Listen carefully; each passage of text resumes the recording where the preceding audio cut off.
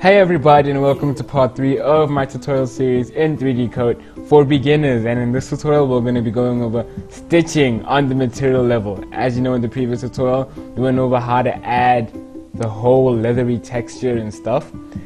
So as you can see here, we added the leathery texture and the metal part, you know, the metal on the bag. So in this tutorial we're going to be going over the stitching this time. So just so we can get started, you know, we will start by adding what are we going to add? We're going to be adding a new layer. Yes, we're going to be adding a new layer, and we're going to call this layer stitching, you know, stitching. So stitching, since I've made a new layer, the reason why I've done that is because the stitching works the normal map. So I want to be able to alter that with this depth, opacity, and opacity. So if the stitching looks too much, I can switch on how I can use it, you know. So first, on how you can get started with stitching, one thing you should do is strips actually, not stripes, strips. So I have my own personal stitching material. It's a seam. So what you can do, how I put that inside is, I went to this part, I clicked new. And from there I went to I looked for my stitching texture. Yes, I looked for my stitching texture. So we'll be going, oh wait, where did I put my stitching texture? Yes, grade 11. Wow. So I looked for my stitching texture and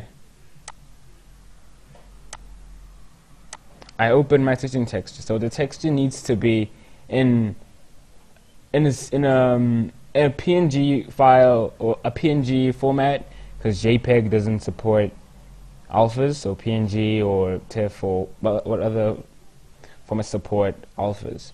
So in this part, we're gonna with this stitching or seam picture, we're gonna be using it to stitch. Right here we've created seams, you know. So I've indicated on my model the parts where it needs stitching, and when I press 4 you can see the parts that do need stitching. So from there we're gonna, so at this point we're not really gonna be using the materials.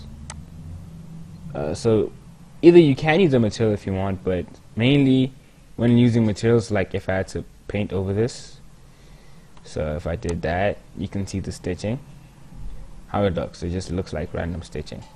But what you don't want on stitching is the glossiness. So when you come up to this tab, you can see this is an opacity, the normal map, the depth, and the glossiness. So stitching doesn't really have glossiness, so we're going to remove the glossiness at this point, and I'm going to keep the normal map, so it just looks like that. And then now, because it looks like the reason why it's so low resolution is because I'm using a lower pixel count, 1024. But if you're using a higher, then it's probably going to be looking really good or much better.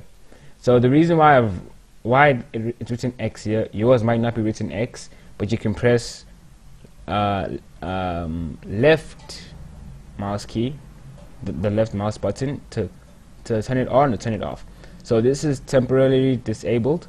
So when I press the right mouse key or right mouse button, it's on right now. When I press it again, it's off. So we're gonna want it to be on. So we're gonna use this material here. If you don't want to use your materials, you can just come and press X here, and your materials will be also disabled at this point. And then you can just come and click here and increase the stitching to a different color, and from there we can see our stitching, how it looks and stuff, you know. It looks fine. So from here, wait, let me see something. Okay, let me see. No, okay, no, I don't want that. I also want the color in it. So from here, what we're gonna be doing, so I want to use my materials. So I'm gonna use this material, which is The reason why the material looks like this is because if you go in Smart Material Editor, you're gonna see a tab that shows by the color section. It shows what looks like a snowflake. Yes, you can click it, and it's on module right now. So if you use replace, it's going to use the color that is here. So you have to use the Smart Material Editor to change this color. But if you use module or modulate, it's going to use this coloring over here. So you can turn it, you can change the color anytime you want. So we're just going to cancel that since I already have it. And from there we can come here and use the color white, or we can just try and make it brownish a little bit, you know, a little brownish, since the color right now doesn't really matter because we're going to be decreasing the color. So yeah, just leave it, you can leave it as white if you want to. So you don't really need to see that, but yeah. Then we're going to come up here by the paint tools, and we're going to see what type of strokes we're going to be using. And at this time we're going to be using the vertex line stroke. Yes, we're going to use that. So from there, so what this does is when I click, sometimes it causes problems, but okay, it's not really a problem. Now I can click and show where I want my seams to go. So that's perfect. So I can just remove that, and I want to make this white. So by saturation, click 0. So from there, we're gonna rotate and we're gonna zoom in, and we're still on stitching the layer. I think it should decrease this a little bit. Let me see how it looks now. So the reason mine looks so de-resoluted is because, of course, my samples are quite low. Okay, so I need that to be on. Great. So you can see it. Great. So from this point, let's see. Okay, it looks fine. So we're going to press numpad 7 to go to top view, and we're going to move that just so I can rotate it. I don't know if I press numpad 5 to go in perspective, and let's see how that looks. Okay, so it's not doing really well with this, but okay. So I have an idea, since the resolution is really low, but okay, it looks fine. From there, let's see. Okay, good. So I'm going to click there. Oh yes, I'm going to click from there and push that there. And then from there, I'm going to click there. And then from there, I'm going to click there.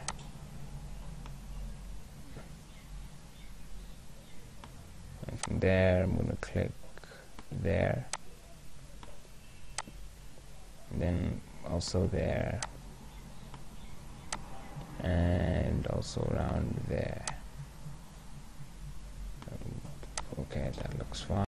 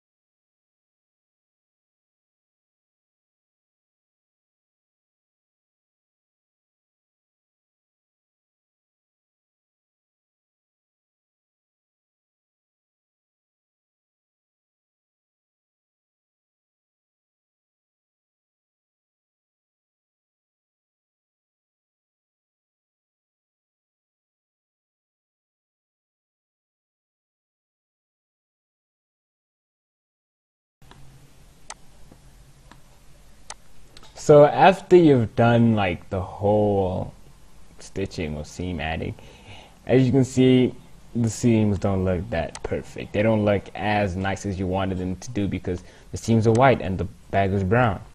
So how you can change that if your seams are white? Namely, your seams have to go with the color of the material. So this is where this part comes in handy. So you can go to the opacity and you can set it to 30. And that's going to change the whole stitching layer, and now it looks okay. Let's put it on 40. Let's put it on 40. Let's put it on 40. That looks good. And maybe the depth at about, let's see if we can put it on 200. Now that looks much harder, so let's put it 150. Okay. Hopefully these good, then let's say 35, yes. Standard blend. You can come here and maybe you can use the, where's multiply? Is multiply here? Yes, multiply. Opacity, multiply. So when I put on 100, so practically it looks the same. But that's for stitching. So now it looks much better. Okay, it looks much better. Let's see. Yes, that looks so much better. But if you want to see your stitching even more, you can just leave your standard blending at just let me just see as a normal. Let's see if I click normal map, if that works really well. Let's see. I put that at 50.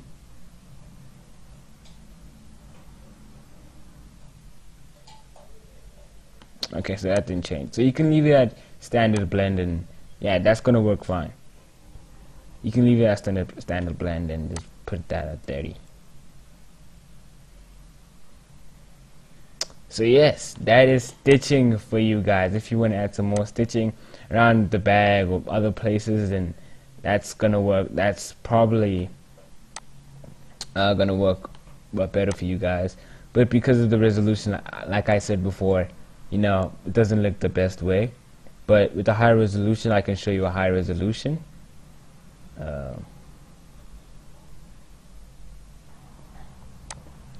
I'm sorry for being cut, but this is the bag with a higher resolution, and as you can see for yourselves, the stitches are much more visible if you use a higher resolution. And yeah, it works much better with the high resolution. The bag looks way better with the high resolution. And I'll probably show you a link on where you can get the stitches, like the stitch alpha or seam. You can probably find, if you don't want to use the link, you can find it on Polygon, you know, under the seams. Yeah, it's been a great tutorial for you guys. I hope you guys enjoyed this tutorial, and like or subscribe, and don't forget to keep supporting my YouTube. And thank you. Yeah, have a wonderful day.